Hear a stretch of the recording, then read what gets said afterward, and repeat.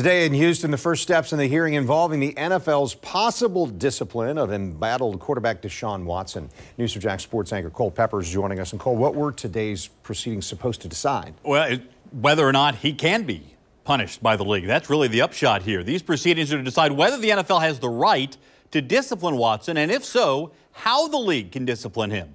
As it stands right now, 20 of the 24 civil lawsuits for sexual misconduct brought against the former Texans quarterback have been settled.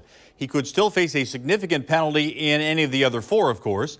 The league has had conversations with 11 women who accuse Watson of misconduct during massage sessions. Former U.S. District Judge Sue Robinson, who was jointly appointed by the league and the NFL Players Association, is holding the hearings.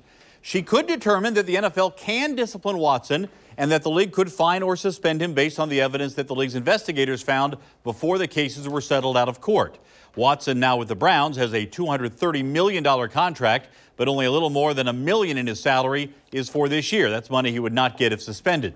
He could also find that Watson, or she could rather, could find that Watson could be suspended, but that last year's season, when Watson did not play, would have to count as a suspension. With the Houston Texans, Watson was not active for any of the 17 games last year. The final possibility is that the judge could rule the NFL cannot discipline Watson, although that seems to be the least likely scenario, unless you consider the potential of a settlement between Watson and the league before a ruling. It should be pointed out that the NFL has punished players for violating the league's personal conduct policy in the past, including stars Ben Roethlisberger and Ezekiel Elliott.